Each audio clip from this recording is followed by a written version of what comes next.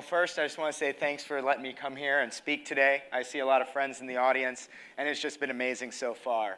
And at Coinbase, we don't take adding a new currency lightly. And when we added Bitcoin Cash, we wanted to make sure that we offered a fantastic experience for the Bitcoin Cash users out there, just like we do for our other assets. So, high level, we had some things that we needed to do when we needed to incorporate Bitcoin Cash. We need to make sure that obviously our base functionality, buy, sell, sending, and receiving, and all the widgets that we use for a third party or API integrations were available for Bitcoin Cash on day one. We also needed to make sure that our mobile applications and GDAX were ready for us to do this launch, and that we could do this together across our entire product line, as there's dependencies within that chain that absolutely needed to happen.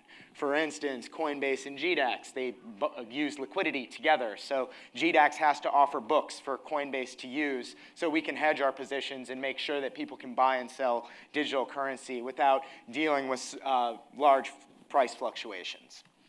So first, I want to kind of announce the players, give you a little insight as to the tools we use at Coinbase. And most of these people probably haven't heard of before. So the monorail, that's what we call our main code base. It's a Rails code base. It's what powers Coinbase, your API services today.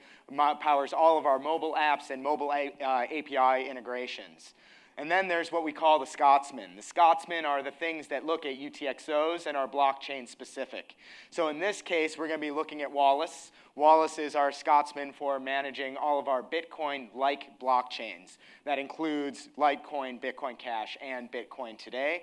It's a single code base and is also written in Ruby, and I'll show you some of the tools we use there in a little bit. Then we have ChainD. ChainD is all of our syncing solutions for full nodes. How do I deploy full nodes safely? How do I make sure I can back up state just in case something goes wrong? Recovery tools so that we can make sure that those chains are available quickly to our customers and avoid any level of downtime that we have within our product. And then it's all of our deployment tools. Codeflow and Heimdall are our consensus-based deployment tools. So Heimdall checks every pull request, looks at diffs, makes sure that enough people have looked at every bit of code that is going out into our production environments with different requirements based on how sensitive those code bases are. So if it's something that touches a private key, we're going to need a lot of people to sign off on those changes versus something that's trivial like a front-end website change, which may require very few approvals. Then we have Codeflow, which automates all of our deployments. Everything in our fleet is redeployable at any time. In fact, we roll our fleets of servers regularly to make sure that our deployments are always fully automated and up to date and ready to deploy just in case we have failures within our AWS environment or any of our deployment environments. So we had some unique challenges with Bitcoin Cash that we had to kind of work through. First off is UTXO management. There's a lot of companies out there that kind of find other people to write tools for their UTXO management, while we do all of this in-house. All of our UTXO management is written by us and is code bases that are about 5-6 years old and quite mature. But because of that, we really can't rely on a third party to help us with those integrations. And in this case, this was the first time we were adding a chain that had a shared history. That meant shared private keys. That meant being able to handle cold storage requirements where I had to worry about what currency I was moving and whether remaining currencies sat on those private keys and those UTXOs. So that was a unique challenge for us. We're also working within a 1 million-plus line code base with microservices, and it is non-trivial for us to go through and audit all of the tools that we use in order to make sure that a deployment is safe and that we can protect the billions of dollars of assets for our customers. We also have several different teams between GDAX, the mobile team, our security teams, etc. We all have to be on the same page. Some people are managing our hot wallets and cold wallet infrastructure. Some people are making sure that our iOS and Android apps are there. And we need to make sure that everyone understands what API changes are being done and what breaking changes may need to occur and how to roll those out safely and do that with feature gates. And then all the deployment, working with our infrastructure team and making sure all of that is ready, and that all the automation tools for bringing out our new Wallace instance, et cetera, are all fully automated, that Chain D is ready to be backing up the BCH chain, and that we can extensively test that on test nets before we roll that out to our into production for our main customer base. And then we had to do all of this while we were experiencing record traffic. So if you guys remember the end of last year, things were kind of gangbusters. We had so much traffic, and we wanted to launch new features, but to do that when we had the level of growth that we did, there was so many refactors to our back-end data stores, et cetera, that really had a lot to do with making sure we could deploy this safely and not trying to rush it to market and watching our site crumble as we try to add features and make our users happy. So, UTXO management, an issue of time. So, since we had to sync the UTXOs, we had two different strategies that we could do. One is we start syncing UTXOs from Bitcoin Cash from the Genesis block. Well, that would have taken me 4 to 6 weeks in order to do that and make sure that all of those UTXOs were being tracked for all the addresses associated with our customers, and that would have extended our timeline on delivery quite considerably.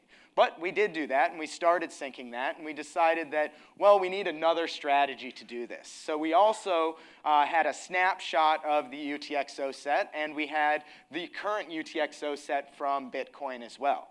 Well, what we found is rewinding the Bitcoin UTXO set was the safest option for us, and that was the fastest, but we also were extremely paranoid. Being the biggest exchange out there, holding some of the highest liquidity, means that a mistake can cost a lot of money. And so thoroughness is absolutely a requirement for anything we do. So we rewound the UTXO state from Bitcoin. We then checked all the UTXO state that we had to make sure that balances were correct for our customers across multi-sig accounts, regular accounts, vault accounts. And we wanted to make sure that everything was perfect before we launched this, as when you launch a new feature, a lot of people check it out right away. So actually, one more comment. If you want to see what we did for what tools we use internally, we have a gem called Bitcoin Ruby that does all of our signing and specialty logic for Bitcoin. We are a Ruby shop, and the other parts of the UTXOs and signing infrastructure were actually really easy. Doing SIG hash fork ID and the changes required for that, those took a day, whereas making sure our UTXO set was right took a lot longer. Another quite address uniqueness. So this was a unique challenge for us, as Bitcoin Cash and Bitcoin shared the same address format. So we could no longer look at an address and say, oh, that's Bitcoin, or that's Bitcoin Cash, like we could do with every other coin we had currently on the platform at the time. It's very easy to differentiate a Litecoin address from a Bitcoin address, or an Ethereum address from a Bitcoin address, and there were assumptions in the code in numerous places that we could do this introspection, and some of our back-end models really were not ready for sharing an address format, whether that came to uniqueness validations on the address itself, where they're no longer really unique and have to be represented for both chains. So that required significant code refactors in order to do that.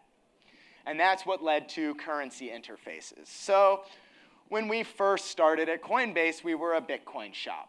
Well, the world has changed. Now we're a multi-currency world. But when we added ETH and LTC, we did enough to add them. We knew it was mature support, but we really hadn't designed it with extensibility in mind, having objects that really encapsulated everything that that currency needed to operate.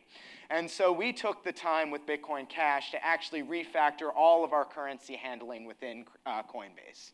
We now have dedicated currency objects that talk about what accounts we use to calculate fees, how addresses are handled, how they're displayed, and basically anything that you could ask of the particular currency is now encapsulated there. And we have removed all case and if conditions from our code base.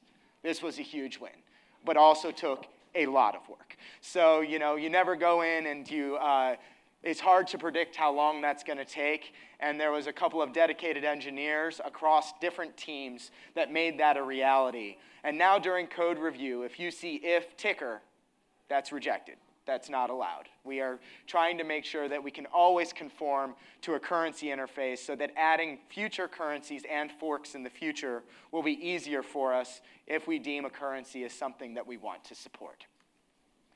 So cross-team collaboration, making sure that everyone is going to be on the same page with these different integrations. That was really very important.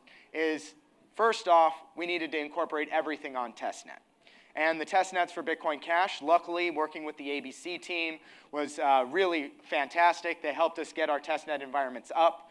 And we had everything working for our developers as well as our staging environments on testnet, where any developer within our stack could really go and play around with any features on the blockchain.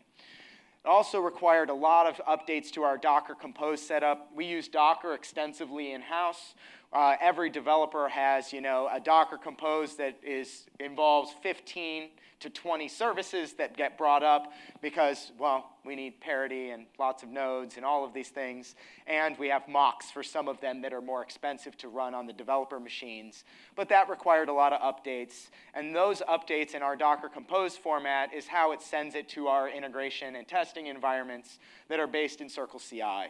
So the same Docker flow that our developers are using are what also go out to our CI environments, and then those are also not quite exactly the same in production, but there is some similarities there. We do use Docker in production as well, while Docker Compose is not quite how that's set up in our production environments, as it's not quite mature, nor is that the use case Docker intended for. Also, extensive feature gates. So we tried to make sure we could deploy code while we were writing it. And that means not exposing functionality to our end users before it was ready. And that meant a lot of additional code to manage features like, should there be a hedger for this? Should this display for brokerage? Should the mobile teams be able to do this? And our feature gates are all based off of our Coinbase version for our Coinbase API, but also done on a per user basis and per group basis, which makes it so that I can turn on features for my staff and for other people that are needing to test without exposing it to the public. Then we also had to make sure all the documentation was available, as we don't necessarily always work directly with the teams, although it is a very collaborative environment. But we need to make sure that GDAX and the mobile teams know exactly what is changing to make sure this could be supported. And we needed to give them lead time, as when you're dealing with application stores, you need to be able to know that you have a week before that's going to actually be approved. So breaking changes really can't go out, and you can't assume that things are going to just work with the existing mobile code bases. Although for the most part, there wasn't too many headaches there, as I've been very impressed by the mobile developers that we have on staff.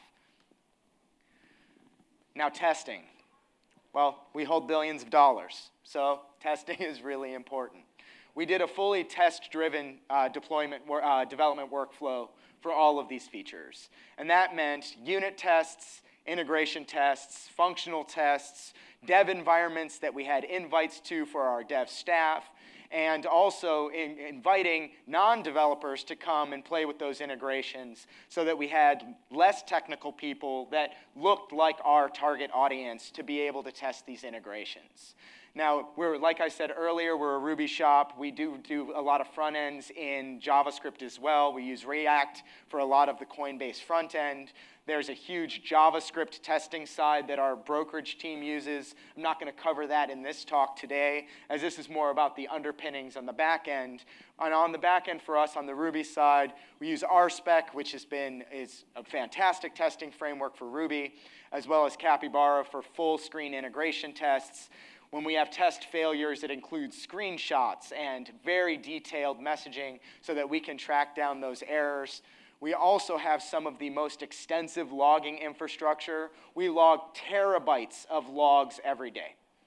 Every dev environment, every API call, every round trip to our data stores, All of it is logged, and our Kibana logging infrastructure, you can actually read about on our blog. One of our infrastructure specialists, Luke, he is fantastic. He is the brainchild behind Kibana, not to discount all the other members of our infra team, but he's really done an outstanding job so that we can find anything that's going wrong very, very quickly and effectively within our code base, and that we're not just kind of thrashing, trying to figure out, well, why did this break?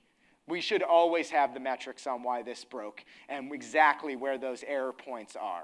And we do have those due to a lot of hard work of our scalability engineers that was happening during a lot of the growth that we experienced last year. And as I said before, at scale, our #1 priority is that when we launch these, that your funds are safe. And that the people that are trusting us to hold their assets, we don't take risks that could possibly do anything to risk you losing money. And on BCH rollout day, there was a lot of Bitcoin Cash we needed to give people. A very non-trivial amount of money was handed out that day when we turned on Bitcoin Cash. And we were really happy that we were able to do that as safe as possible for our customers. So I've noticed a lot of people like to buy Bitcoin Cash, but I don't see my widget everywhere. So I spent a lot of time working on this and making sure that the Coinbase Buy widget from day one supported Bitcoin Cash. And Ryan and Clemens were the first to incorporate this on yours.org. You can go there today and you can take a look at how that works. It supports non-Coinbase customers up to a limit. And then if you want to do major orders, well, we're going to want you to be one of our customers. But this is probably the easiest way to buy Bitcoin Cash. And it is very, very easy for anyone to integrate inside of a third-party site. And we have partnerships with people like MetaMask that have done this for Ethereum. But I'd love to see this adopted more in the BCH ecosystem and really take advantage of the tools that we've built to make BCH more accessible. There's a little screenshot of yours. Make sure I get a... So originally, this was done with a Litecoin integration. I was not very happy to see that. I know that Ryan needed something, but we needed to bring him Bitcoin Cash. So we did this mainly to make sure that the use case for yours was fulfilled. At least that was my motivation. And then the talk wouldn't be complete about some of the new things that we've been working on with Bitcoin Cash. So Cash Adder is an advancement that we very much needed at Coinbase. We do get support issues of people sending things to the wrong place. This isn't an imaginary harm that people are trying to make up. It happens, and people lose funds because they send it to the wrong place. And we try to mitigate this as much as possible at Coinbase to make sure that people can recover the funds that were sent to the wrong chain. And Cash Adder was a way that we could stop this. All of our default receive addresses today are cash address to make sure that people that are running BTC wallets don't accidentally send to the wrong place. And we wanted to make sure that we conform to the spec. We worked with Shama, micro-president, on making sure that we integrated it correctly. We tried to be forgiving of allowing with and without prefix so that it was a seamless upgrade and people didn't have a weird experience using Bitcoin, the new address format. And we did keep support for the legacy format for the time being, where we recommend cash address. We use it for all of our new stuff. But people do need to send to a legacy address sometimes. They have a Trezor, they have a Ledger, and until some of these other companies in the ecosystem make sure that the tooling is mature, it was a little premature for us to just go Cash Adder. So give me a reason to remove legacy support and finish out the rollout of something that I think needs to be everywhere for the Bitcoin Cash ecosystem, and we'll follow suit. And it took us a little while to implement. Unfortunately, because we use Ruby, when I implemented this, there was no Ruby libraries. So I went ahead and I found a simpler version of a Python library, and I did the porting effort myself. We actually used that for Coinbase Commerce as well. and we wrote our own library support, and I believe that there's someone working on open sourcing our integration of cache address, which supports both testnet and the mainnet networks. Although regtest is not currently supported, not many people are using it, and it really isn't required for me to do my testing. So if you really need regtest support, let me know, and I can work on that. And then, as a conclusion, I know that was a little bit of a brain dump. It involved a lot of development teams, a lot of coordination between the teams, and a lot of testing to make sure it went through. Our major time sink was the UTXO set to make sure that everything was perfect and that we could implement the safest possible rollout for our customers, and the testing processes where we spent weeks testing the integration to make sure that we could bring this out safely. And if you want to do BCH purchases on your website, again, check out the Coinbase Buy widget. And there's one last thing before I close out, is I didn't add this to the slides, and I wasn't sure I wanted to talk about it, but there was unique constraints on a private key when it came to our cold storage as well. So when we restore things from a private key, we like to burn keys that don't have funds. And that way, nobody ever has access to a key that was ever used for cold storage or storage at Coinbase. But that assumption broke down for us when now we had 2 currencies on a key. And now all of our cold storage magically had all this additional funds on it. So there was massive rewrites by our security team and our crypto teams to make sure that we could redo most of our cold storage infrastructure to support BCH and make sure to do that securely. And that took a lot of time and a lot of effort and a lot of very, very delicate programming to make sure we could do right. And we've been very happy that the feedback we've gotten for BCH has been very positive on our service, and people seem to be having a good experience, and I'd love to hear feedback from you guys on whether or not you've had a good experience with our wallet. You can feel free to find me on Twitter. I'm ZQuestZ on Twitter. I'm pretty vocal there. And what I say there is not representative of Coinbase. That's my personal Twitter. But if you have any questions for me, feel free to find me after the conference. Thank you. Yeah. Give it up. Woo! That was awesome, Josh. Thank you very much. Make sure to follow Josh on Twitter at ZQuestZ. And do we have questions from the audience? We have one down. Check behind you. You got somebody coming behind you. Hi, I would just like to know, since you've implemented cache address, what is the impact that's had on the number of people sending coins to the wrong chain? Has it like drastically reduced? Absolutely. There was a dramatic drop-off on missed sends. Now, unfortunately, not all exchanges have incorporated cache address yet. So some of the exchanges that have not done that only send to legacy, we still see some of those tickets. But we've been reaching out to anyone that was the cause of a missend and try to encourage them to adopt a safer address format, as it helps everyone. It helps the Bitcoin users. It helps the Bitcoin Cash users. This is a win-win for everyone, and I just can't wait to see more people adopting what is ultimately beneficial for their customers. Yeah, one of our POS solution providers in Australia's main argument against rolling out Bitcoin Cash is that they get heaps of burned transactions, people sending money to the wrong chain. And I'm working with them to try to say, you know, cache address is the solution.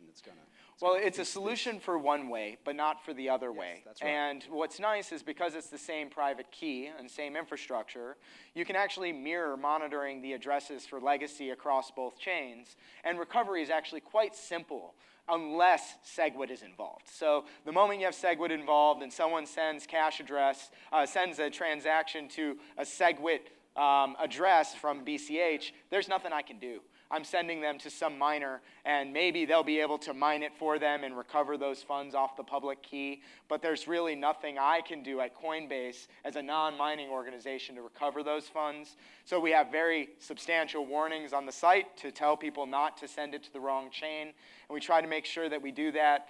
But hardware wallets are probably the main blocker for us not removing legacy support today. Yeah, while we're on the topic of people sending money that gets lost, any possibility of some love for the layer token users that have sent funds to Coinbase addresses? So you can definitely talk to our support department about specific cases, and we do try to help people with lost funds. It's not something that we want to do all the time. We try to tell people this could lose funds if you're sending the wrong thing, but in certain cases, if it makes sense, talk to our support department, and they'll see what they can do for you. Okay, thank you. All right. Come on, people, now. Don't let Josh down.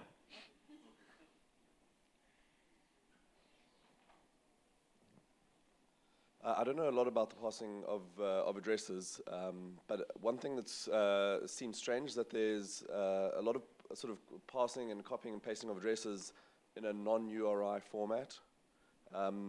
Is there a particular reason for that, and why are we not passing addresses around as URIs, which are meant to create namespaces and sort of separate or disambiguate a little bit? So actually, all of our QR codes are URI based. We never give you just a raw address anymore. So if you're in our Coinbase wallets and you have a receive address, it will be a fully qualified receive address. When we display an address, unfortunately, we do sometimes trim the prefix for just display, because we don't really expect people to type them. But when you copy and paste or look at a QR code, that should always have the prefix there for safety of sending. And I agree with you. It should, whenever possible, be a URI. We really, even if you have checksums on those addresses, nobody should be typing them. Yeah, I mean, if it's if the copy and paste is putting the prefix on, that's fantastic, and that's a step in the right direction. And it would be good to see some other service providers following suit. Absolutely. Hi there. Some of the Bitcoin Cash developers have been talking about enabling exchanges to run multiple nodes at the same time to ensure that like 0 days won't bring down trading. How would Coinbase feel about that? So we're a huge advocate of running multiple nodes. We, in fact, do that for Ethereum today. We run both parity and Geth nodes, and we will only do actions when they agree. And we report bugs to the underlying implementations when there is not consensus on the reading of the chain, because the chain's the same, but somehow you get different results. And I would love to be able to do that for more implementations. Today, we are using ABC for our implementation, but I would love to get XT and unlimited nodes involved, and that way I could provide an early warning signal if I see inconsistencies across those implementations, and I would love to work with the developers on making sure that all gets set up. Woo.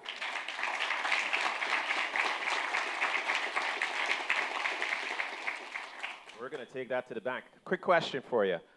We've talked about unconfirmed transactions.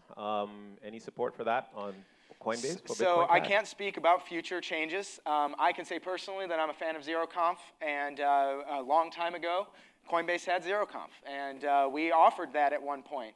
And then RBF kind of ruined that for us, and this idea of confirmations everywhere, I think that conversation can come back up now. And especially as more protocol work happens, that becomes more and more of a reality. When I have better double spend relays, when I have better assurance that that is going to hit, and that I can trust the mempool more, whether that is proof of work-based consensus pre-block or non-proof of work consensus pre-block, I want to see that research. I'm really excited to see that being pushed forward. And it's definitely, we want to do what's best for our customers, and having customers wait for no reason doesn't make sense. Going to be on Bitcoin Cash.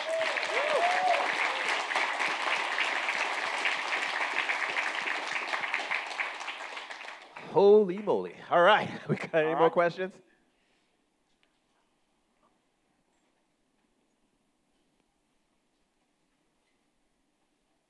Hey Josh, just wanted to say thanks both to you and Brian, but I just wanted to know if you had any opinion. Roger asked Peter a question yesterday regarding how to market zero confirmation to the general public, and maybe better nomenclature from a marketing standpoint for educating new users, but also existing users. So, I mean, this is just a personal thing for me, is I think they're just transactions. I make a transaction. And when I swipe a credit card, I just consider it a transaction. and it feels like it confirms instantly, right? Nobody talks about 60 to 90-day settlement on a credit card. And reality is that you have a long time before a credit card transaction's final, and you're trusting something way less stable than a 10-minute mempool when you're trusting a credit card. When you look at standard chargeback risk, and it is far higher than what I've ever seen calculated for double spend risk for most amounts of money. And therefore, I think they're just transactions. We have instant transactions, and they settle in 10 minutes. All right.